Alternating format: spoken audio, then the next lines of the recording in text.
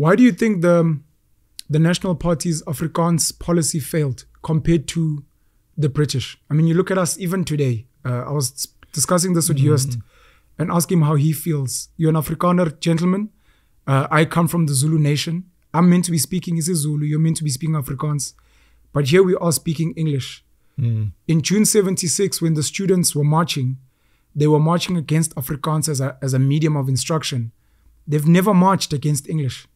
So how did the British get it right, and how did the National Party maybe get it wrong to get people to adopt Afrikaans? You must afford me some prejudice against the British, given the history of please go for it. Things, the Anglo-Boer War, sure. But also the Anglo-Zulu War. Yeah. So we share something there. I don't know how they got about doing that, because if any nation was arrogant, we had a problem. We Afrikaners had a problem with arrogance in the 20th century. I think we know it, and we look it into the eye, and we try to, in some ways, address it, sure. and in some ways we perpetuate it. but still, at least one. But the way in which the British just dominated, and just hold themselves up as the norm, to which all the world should be assimilating to. I can't understand that it's accepted. We have just rejected that. We had that, at the end of the Anglo-Boer War. Kitchener said, "We are all friends now. Let's join in the joint project of British colonialism." And the Afrikaners said, "No, thank you. We will build our little world." And there's a beautiful metaphor for that by our great poet N.P. van Wyk Louw. He says the world is like a symphony orchestra with a number of instruments playing many melody lines which flow into each other. And if there's one little flute that's absent, you will miss something. So even if your language is a small language, it may be one flute. It adds to the richness of the symphony of humanity. And for that reason, it should be looked after. It should be taken responsibility of. I once wrote a very controversial piece about how the apartheid government could have done things better. To a point where even today we'd still be living under apartheid. Part of it being the language policy. Forcing things onto people doesn't work versus maybe incentivizing. If you had told black kids, if you pick up Afrikaans, we give you an extra 10%. If you pick up Afrikaans, these are the jobs that are waiting for you. And then you just let them choose. I think it would have been a better option. I think they were probably ill-advised at the time. Please. Now, you know what? They were not able to imagine two things at the same time. A common world and a definite identity. And you need some physical cultural spaces for that identity. But you need not try to be an island.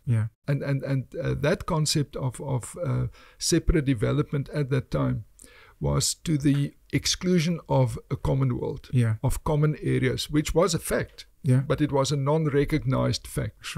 And that's where that imagination just fell short of addressing. But sorry, I interrupted you on that. No problem, sir. The apartheid government built a lot, industrialized a lot. I think today a lot of black people are starting to tone down on their anger.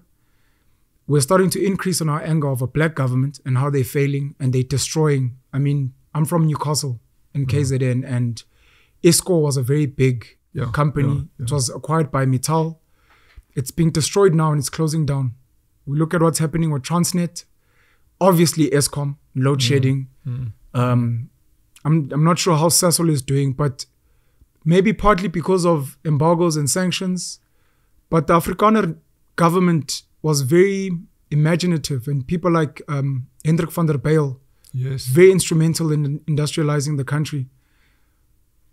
Where do you think we failed? And I mean, even with the success of Oranje, how do we get great Afrikaner engineers, innovators to maybe come back and help us carry on building. Now we have to rebuild because things are destroyed, and to ensure that they transfer skills on non-Afrikaners to be like, look, whatever happened during apartheid happened, but we want to build this country with you. I believe the attitude amongst Afrikaners are extremely willing to share and to participate. And they had a cold shoulder for tens of years now, which is a tragedy because that's why we lost so many to other destinations in the world. Correct. I think the key has something to do with community responsibility. Okay. With identifying what you are doing, of really taking ownership of a project, even if it's ISCOR or ESCOM or the old railways, which was an empowerment instrument for many families, of which I still know, whose children ranked highly in academic or professional circumstances, but that's where they came from, and that industry stabilized them and made it possible to go to new levels. So I would think the kind of South Africa that opens doors for the future is one in which we are a community of communities.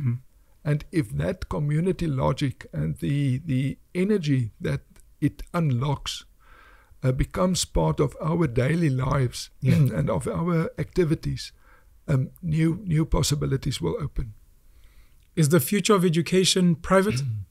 You look at AfriForum and Solidariteit, they've built Soltech, brilliant skills training. You guys have a training college, very focused on hand skills. And it seems our government and maybe a big part of the black communities almost got that old Afrikaner idea of we just want to work in an office in front of a computer. But if government is not going to be building these skills institutions, is the future maybe looking into building private institutions? It seems to me that the state as a super institution is going down. And I'm not saying there will not be any state anymore, but we are readjusting in many ways. And I think that privatization of key areas which we never imagined could be private is part of the future. So we are just adapting to circumstances, and it opens new possibilities.